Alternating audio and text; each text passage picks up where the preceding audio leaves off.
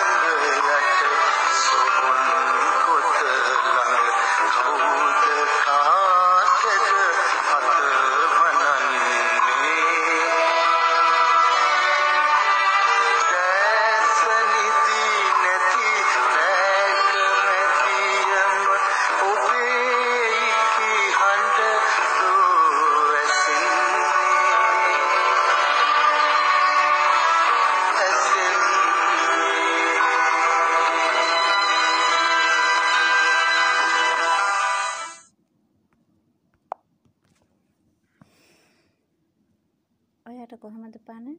හොඳින් ඉන්නවද? සතුටින් ඉන්න. පරිස්සමෙන් ඉන්න. දෙවියන් රැක දේවා. සදාකාලම.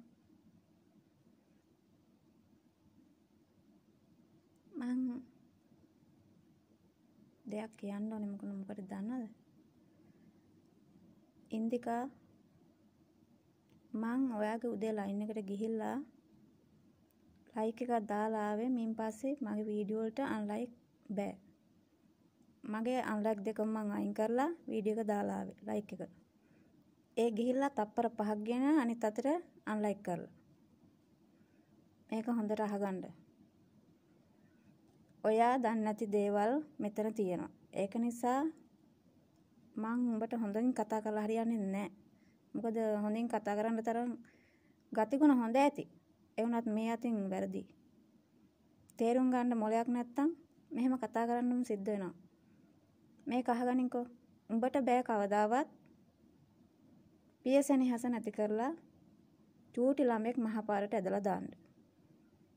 මොකද දන්නද? ඒකේ අයිතිකාරය මට තියෙනවා ගොඩක්. අන්න ඒක දැනගනින් මම මේ පොඩි ඉඟියක් දෙන්නේ.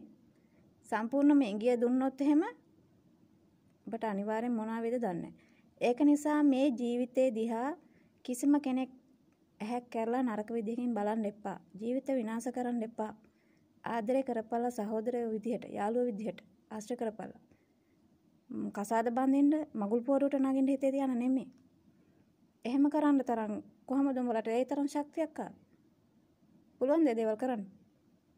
මං ජීවත් වෙලා ඉන්නතුරු කිසිම කෙනෙකුට ඒ දේ කරන්න දෙන්නේ නැහැ.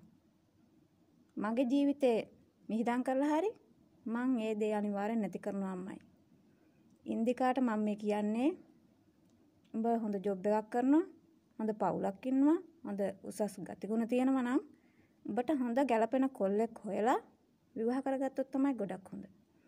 මොකද බැඳපු කෙනෙක් පස්සේ ඇවිල්ලා උඹ කසාද බඳින්න හදන්නේ මාස 6ක කසාදයක්ද නැත්නම් අවුරුදු 2ක කසාදයක්ද නැත්නම් අවුරුදු 5ක කසාදයක්ද? වළංගු. මොකද සම්පූර්ණ ජීවිත කාලෙම වළංගු එක බැඳලාම තියෙන්නේ. ඒක නිසා මම මේ කියන්නේ. මොකද නොතේරෙනවන්නේ. තේරෙන්නේ නැති විදිහක් නැහැ. මොකද උඹ දැන් මට විරුද්ධ කරන වැඩ මේ ටිකට මේ පැයට මට ගිහිල්ලා අර නාගි කෙනෙකුගේ වීඩියෝ එකක් එවුවා හින්දියෙන්. මං ඒකට හෙට හින්දි සින්දුවක් අනිවාර්යෙන් එවනවා මම ලියලා තියෙන්නේ. මට කියන්න වෙලා නැහැ වැඩ වැඩි මේ දවස්වල. ඒකයි. හින්දි සින්දු උත්තර එවන්න. මේක මතක තියාගන්නකෝ. ඔයා කොච්චර උඩ පැන්නත් මේ දේ සිද්ධ වෙන්නේ නැහැ ඉන්දිකා. ඒක ඔයාගේ එක්තරා හීනයක් විතරයි. මං ඒක කවදාවත් කරන්න ඉඩ තියන්නේ නැහැ අනිවාර්යෙන්. මොකද ආදරය කරන්න කලින් තමන් හොයලා බලන්න ඕනේ මෙයාගේ ඇතුළාන්ත ජීවිතේ. මොකද මෙයා වැරදි නෑ, අනිල් වැරදි නෑ. අනිල් වැරදි නෑ කියන්නේ මම අවුරුදු ගානක් තිස්සේ දන්නවා. හැමදේම දන්නවා. මං තමයි එයා දිහා බලන්නේ. මං බලන් හිටියේ තොපේ මොකද කරන්න කියලා. ඒත් මං ඉවසගෙන හිටියා කඳුළු පිහදාලා. ඒත් එන්න වැඩි නිසා තමයි මම මේ හැමදේම පටන් ගත්තේ. එතකොට උඹලා මොකද කරේ? උඹලා මොනවද කරන්න හිතේ තියන් ඉන්නේ? පොඩි ළමයෙකුගේ පියසෙනහස නැති කරලා පොඩි ළමයා මහපාට ඇදලා දාලා තොපිට සතුටින් ඉන්න පුළුවන් කියලා හිතනවද? කසාද බැඳලා? මං හිතන්නේ. ඕනම ගෑණියෙක් ඉවසන් හිටියට මං බලන් ඉන්නේ නැහැ. මං ඉන්න දෙන්නේ නැහැ. අනිවාර්යෙන් මරණය ළඟා කරනවාමයි. අනිවාර්යෙන් තොපි එහෙකටවත් කසාද බඳින්න තියන්නේ නැහැ. එහෙම වුණොත් මම මෙයාව මරනවා. දන්නවනේ? මං එදා ඉඳන් කියලා තියෙන්නේ අද කියන්නේ මෙමේ. අවුරුදු ගානක් තිස්සේ කියලා තියෙන්නේ. ඒක නිසා උඹ දැන් පොඩි කොල්ලෝ 4 දෙනෙක් මේ පැය භාගයට මට ඊමේල් එකට මගේ නම්බරයට හැදුවා. මම දැන් ආපු ගමන් ඒක බ්ලොක් කරා. ඇයි ඒ උඹ හිතුවද මට කොල්ල පාවා දීලා කොල්ලෝගේ මේවත් ඩාන්ස් මට දීලා මේ ආදරේ මේවා කරගන්න? නැහැ ඉන්දික. ඒ වාගේ අඩු හිතීමක්. ඇත්තම දුරලයි ඇති. ගොඩක් දුරලයි. අනේ දේවල් ඒ තැන හදාගෙන හොඳින් ජීවත් වෙන්න බලන්න. මම මේ හොඳින් කියන්නේ. ඊට වැඩි වීඩියෝ එකක් කරන්න පුළුවන් සමහරට ඊට වැඩි දේවල් උනොත්. ඒක නිසා පරිස්සමෙන් ඉන්න. හැමෝටම කියන්නේ හැමෝටම. මට කරන්න බැරි දෙයක් නෑ අනිවාර්යෙන් පුළුවන්. ඒකත් මතක තියාගන්න හොඳට. හොඳින් කියන්නේ. කිසිම කෙනෙක් මේ ජීවිතේ දිහා ජීවිතේ විනාශ කරන්න බලාගෙන හිතනවා නම් ඒක වලට වැරදීමක්.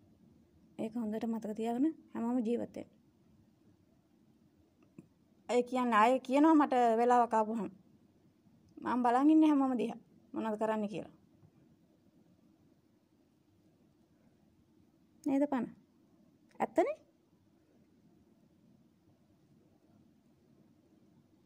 මගේ ඇස් ඉදිරිපිට කොහොමද මට අයිති ජීවිත නැති කරන්න හදන්නේ? බලමු කොහොමද නැති කරන්නේ කියලා. අතාරින්නේ නැහැ.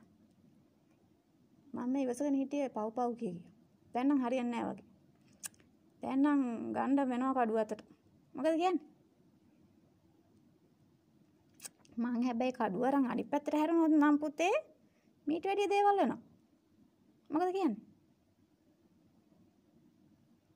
ඉන්දිකා මගේ අනිල් වැරදි නෑ. 100%ක්ම එයා විශ්වාසයි මට. මම දන්නවා එයා මොනවද කරන්නේ, කොහෙද යන්නේ, මොනවද මේ වෙලාවේ කරන්නේ, මේ වෙලාවේ කරන්නේ මොනවද කියලාත් මම දන්නවා. මොනවද කන්නේ, කොහෙද යන්නේ, බොන්නේ, නිදාගන්නේ කීයටද? ඒ හැමදේම මම දන්නවා හොඳට. උඹ ඉන්නේ ලංකාවේ, මං ඉන්නේ රට. ඒ වුණාට මං හැම විස්තරයක්ම දන්නවා. හැබැයි මට අනිල් කියලා නෙමෙයි. ඒ වුණාට මං දන්නවා. ඒක එක.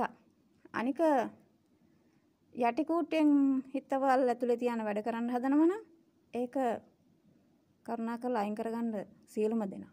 මං හොඳින් කියන්නේ ආවාදයක් විදියට. වැරදි විදියට නම් වැඩ කරන්න ලෑස්ති වෙන්නම එපා. එහෙම වුණොත් මට සිද්ධ වෙනවා අනිවාර්යෙන් මීට වැඩිය දෙයක් කරන්න. එහෙම වුණොත් එහෙම මට අර කුණුහරුපෙන් බැන්න නේද? මගේ වලේ ඉන්න උන්ටත් උඩට අරන් කරනවා කියලා. අන්න එයාලටත් එක්කම එන්න වෙනවා. ආයේ බොරුවක් නෙමෙයි. කාලිමැණිය පල්ලා මං කියන්නේ ඇත්ත. මට කරන්න බැරි දෙයක් නැහැ. ඒකත් හොඳට මතක තියාගන්න. හැමෝම. ඒක නිසා මම මේ අන්තිම වතාවට කියන්නේ අනිල්ගේ ජීවිතේ විනාශ කරන්න හදන්න එපා කිසිම කෙනෙක්. ඒකට තොපිට වැඩි අයිතියක් බලයක් හැම පැත්තකින්ම මට තියෙනවා. ඒක පෙන්න ගන්න ඕනේ නැහනේ, කියන්න ඕනේ නැහනේ. ඒක නිසා පාඩුවේ හිටපියව ඉන්න විදිහට. ඒක එකක්. අනික අනිල් වැරද්දක් කරලා නැහැ ඉන්දිකා උඹට.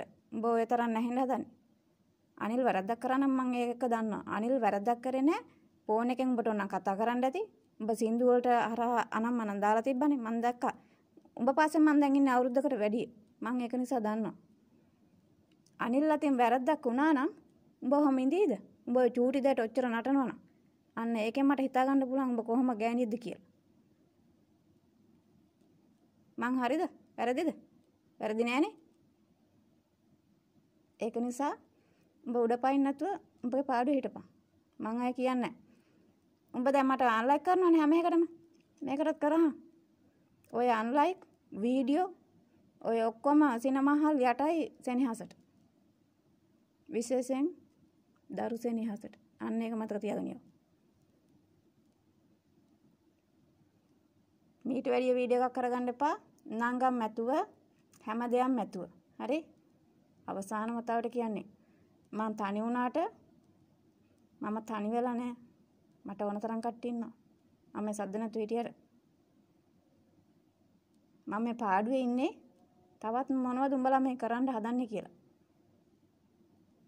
මොකද මාගේ නම සම්පූර්ණම හං අඩු ගෙව්වේ තොපිනේ. මෝඩය ගොන පට්ටපන්දරු වේසි කියලා. දැන් ඉදිරියට බලා ගන්න පුළුවන් කවුද මෝඩ කවුද පට්ටපන්දරු වේසි කියලා. හරිද? ඒක එකක්. අනික චාන්දනී උඹ මට දිවුරලා පොරොන්දු වුණානේ. පඳුරු තලලාවේ කියලා. දැන් අහගනි. උඹ කසාද බැඳලා දින්නේ.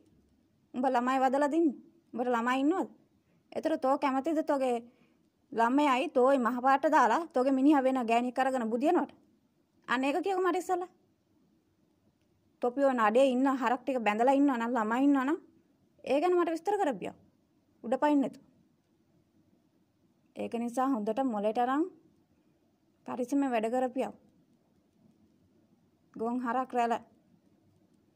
මීට වැඩි කතා කරන්න ගත්තොත් මං හොඳ පදෙන් කියන්නේ අනිවාර්යෙන්. මොකද මට මේ අසාධාරණ ඉවසන්න බෑ.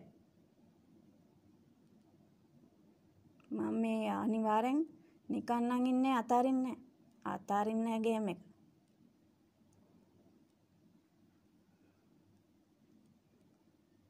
හරි නේද පණ? මං හරිනේ? වැරද්දක් කරලා නැහනේ?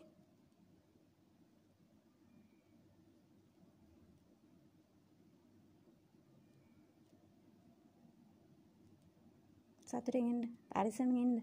උස්සර නැහැ. ජේසු පීඨාවට.